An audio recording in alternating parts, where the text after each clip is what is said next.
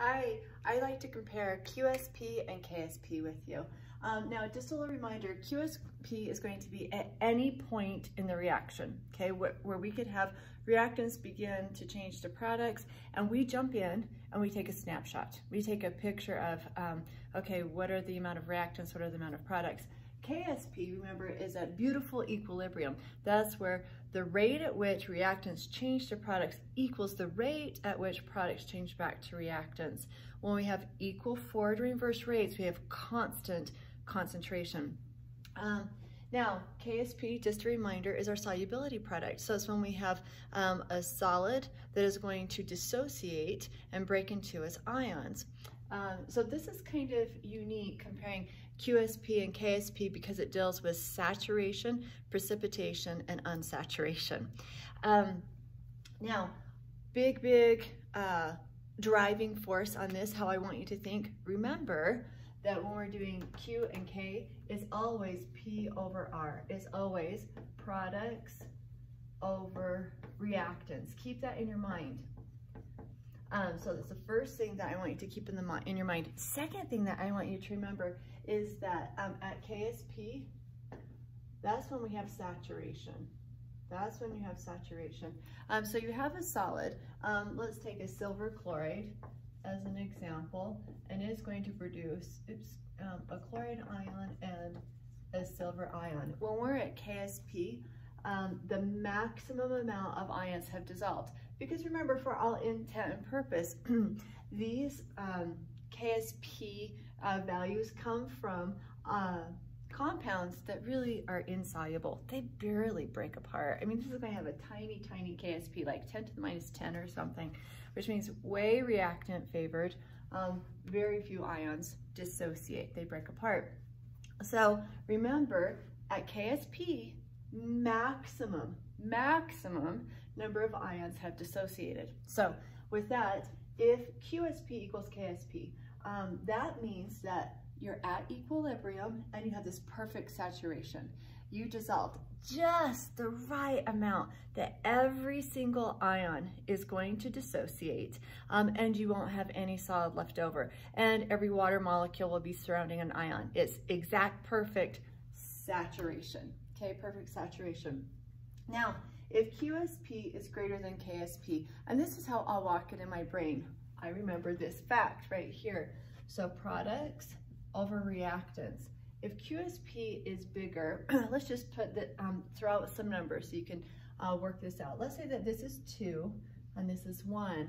I'm thinking, okay, for this ratio, product over reactant, for that to be 2 and that to be 1, I must have more products. That's how I think it out. And I literally still, to this day, and I've done this for more years than I want to admit, to this day, I will still put in my numbers so I can think it through and figure it out. So if this number is bigger, okay, looking at that ratio, I must have a bigger numerator. I must have more products. So then I go back to this idea of the reaction.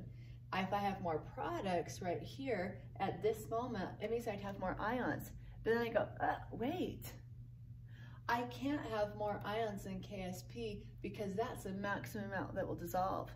That means if you're given information of, hey, you have this amount of products, this amount of reactants, and it's greater than Ksp, it means you're going to have a precipitate form.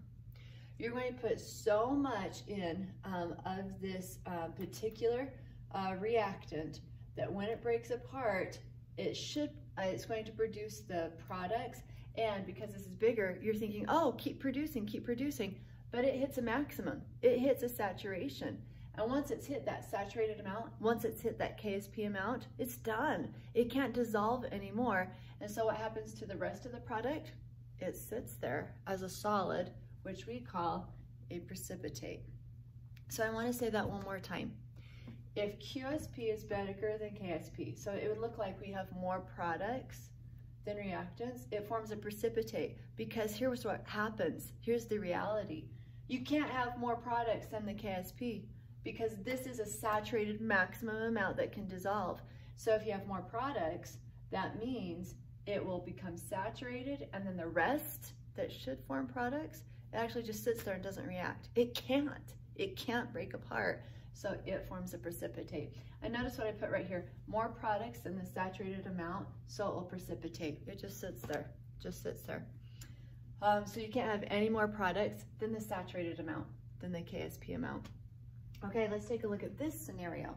Let's say that Qsp is less than Ksp. Let's put in numbers again. And literally, this is what I do. I'm going to say, all right, this is 1 because it's less than 2. I use a 1 and a 2. And then I go back to my ratio. Okay, products over reactants. I'm thinking, okay, if this number, Qsp, is less than 2, that means I must have a bigger denominator. I must have more reactants for this number to be smaller. So then I come back to this idea. Solid produces those aqueous ions. If I have more reactants, that means it's unsaturated. It means, oh, if I have more sitting here, I can actually dissolve more of those ions. So your big takeaway on this, if Qsp is less than Ksp, you have more reactants, that means, hey, you can dissolve more. To reach equilibrium, you can dissolve more. So at this point, at this snapshot, it must be unsaturated. If I have more reactants at this moment, then at a perfect equilibrium scenario, it means I can actually dissolve more to reach Ksp. To come up to that number 2, I would have to get more products. So at this moment, Qsp less than Ksp, at this moment, it's unsaturated. So notice what I put here as your takeaway. More reactants than the Ksp, so it has not reached saturation. We haven't maxed out, I can dissolve more. All right, so take a minute, wrap your head around these ideas. Don't memorize this straight out. Use the little technique of putting 1 and 2 for the greater than less than. Remember products over reactants. And really, again, here's the foundation. At Ksp, you have maximum number of ions dissolved. Pulling all that together, take some time to process this. You'll make it make sense. You'll get it figured out. So good work. Have a wonderful day. Thank you.